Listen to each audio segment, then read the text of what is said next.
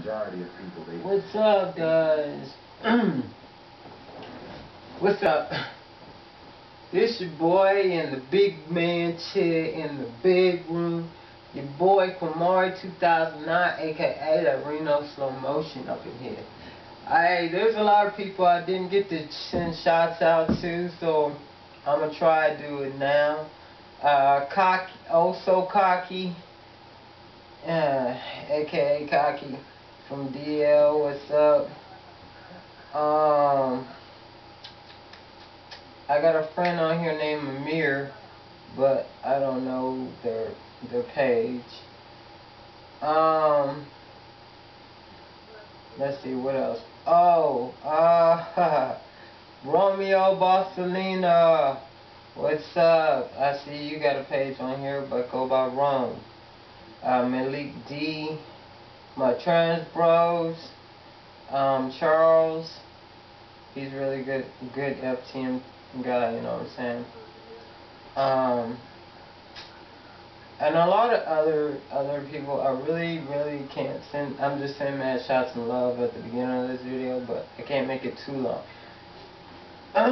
This was a request from a subscriber on my YouTube, and they always ask me this question, but I have not been able to make a video about it because I've been busy, I've been working. So now, since I have the time, I'm going to go ahead and address it. They want to know, why do studs are touch me not?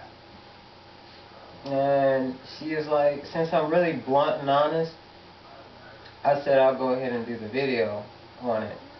Because I know a lot of people wondering, why is there a lot of touch me not studs? And I'm going to say this.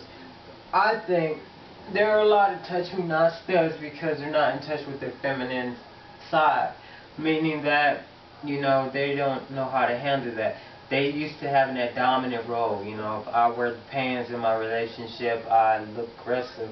And I sit up here and I go in the bedroom, and then you make me moan, I'm going to be sounding soft. And, you know, I'm going to be feeling feminine, or quote, be a bitch or something like that. Personally, I don't see the purpose of it. You're still a female. The whole object of you being a lesbian and wanting to be with another lesbian is, you know, you're supposed to be partners. It's an equal.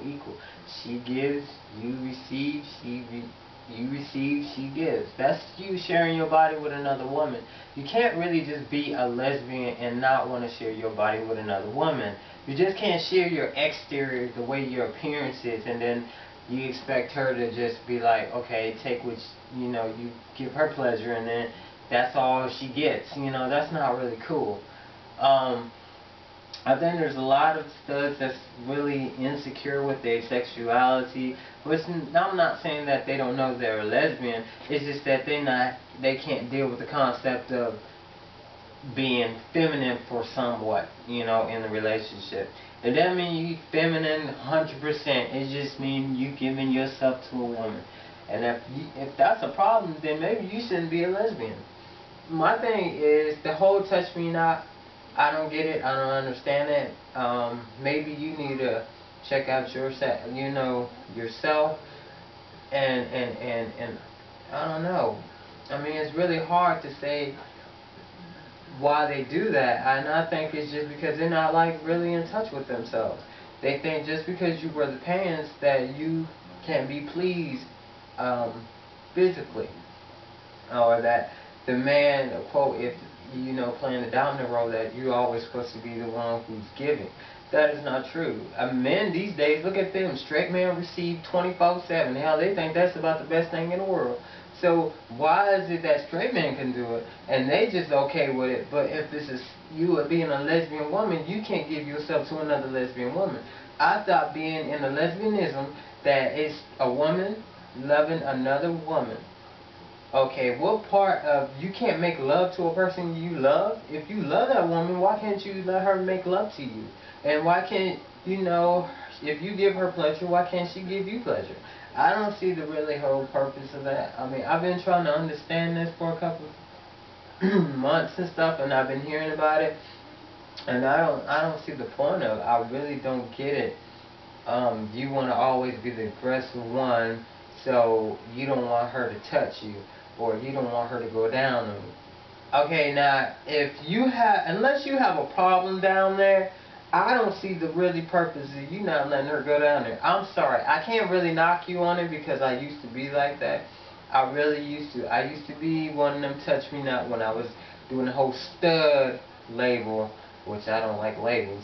But when I was doing that whole title, you know, I was like, you know, I'm the dominant role. I don't want to be have no girl go down on me and me moaning and I sound girl and I feel like a bitch. You know what I'm saying? I don't want to feel like that. So I understand to a certain extent. I used to be like that. But then I got older and I got more mature. I wised the fuck up because I'm like, if I love this person, I can't, and I love them and I please them. Why is it just one way? Why can't I let her touch me and please me the same way? That is wrong. That is very wrong. And when I grew up and I realized that, you know, I was like, when I finally just said, you know, I'm going to go ahead and let you do it, I found out what I was missing. Look here.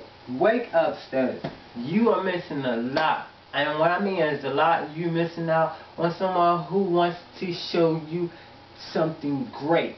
She wants to share her temple with you as well as you share your temple with her. She don't want to be just the person you hold hands with, someone you just kiss with, someone you just lay next to and cuddle with.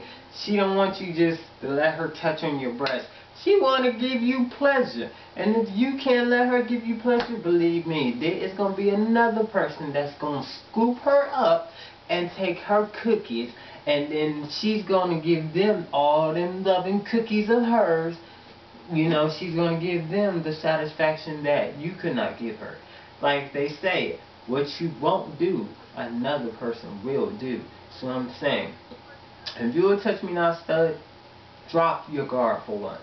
You don't always have to have that wall of being the dominant role. You can loosen the fuck up sometimes. There's nothing wrong with loosening up. There's nothing wrong with letting another woman give you that pleasure. Nothing wrong with it. I'm just saying, if you'll touch me not, stud, just drop your guard for once, and she will be happy. You will see the end results. You see what I'm saying? You will see the end result. She will love you. She will fall head over heels in love with you all over again, because you gave something, that special part of you that you don't want to share with a man, to her.